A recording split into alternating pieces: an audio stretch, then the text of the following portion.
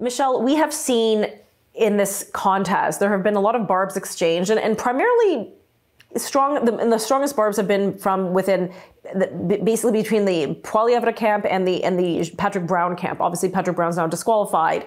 With that kind of barb exchange now seemingly eliminated, do we think things will be smooth sailing for the next few weeks? Do we still expect things to ratchet up, or are we in the final days now where things are going to wind down? Oh, I don't know, actually, because, like, for instance, right now we just, at the Calgary Stampede, we had the candidates go. All the candidates came. It seemed like a big cheer for Poilievre. All of them dressed in Western gear, except for Charest, and as a result, he got booed, right? So, I mean, we'll see what happens. I think that at the end of a long race, things might get heated, and the fact that another major player is out of it and it could be neck and neck, we could see a little bit of that barbing going on. But honestly, I think Charest will hold himself to above, and I think Poilievre is doing a really good job on his videos, if you've been watching them. I think those are resonating with people. So I don't think he needs to focus on anybody else. I think he needs to just keep doing what he's doing.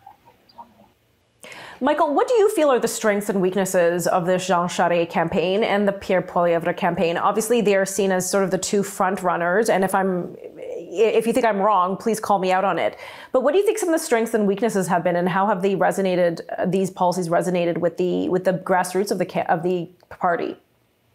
Look, I think to Michelle's point, Pierre's videos have really been a home run for him. They're getting views. Even his launch video, which was very done in a very low-tech manner on a Saturday night, received many more views than an average CFL game would receive at that same time. So I think Pierre's social reach, his organic reach, and his communication skills have really served him well. I think Jean Charest has really been riding out on his extensive experience. And I think that's a smart play for him. He's incredibly experienced, both at the federal and provincial level in Quebec, and I think does have a case to make that he might be well positioned to win a majority government. He's just not really in line with the current membership of the Conservative Party of Canada, and I do not believe his campaign was able to recruit enough members to change that in a substantial way to make him a viable option to actually win. I think one thing both campaigns have also done is they've taken the bait from each other, be it Jean Charest saying that Pierre Poilievre, who's likely to be the leader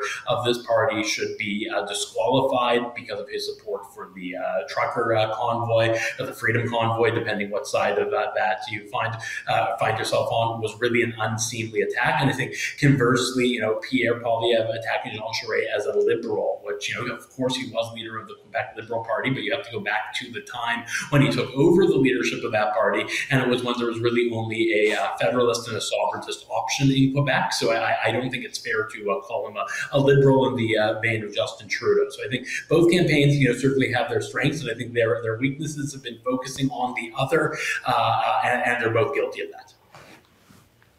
Now, Michael, you brought up an excellent point, because this is a general leadership contest. It's for the party members alone. It's, in my opinion, it's voting within a bubble. Like, this is the Conservative bubble, and they're going to select their leader, and that's appropriate for that process. But at the end of this contest, someone's going to have to run against, well, as it is right now, Justin Trudeau. Whether you have theories whether he'll resign before then, who knows? But it'll be the leader of a Liberal Party, who's the Prime Minister of Canada. Michelle, who do you think out of the contest, and again, there's Scott Aitchison, there's Leslyn Lewis, we have to talk about Roman Baber, but who out of this field of five do you think is best equipped to take on the mantle of the Conservative leadership to defeat, because that's the objective of the Conservatives, right, to take power. So who do you think could defeat Justin Trudeau in the next election? Well, I already think you know that answer, but I'm going to answer for your viewers. I think it's Jean Charest. And it's tell us what you want. Tell us what you think. We're happy to hear what you think.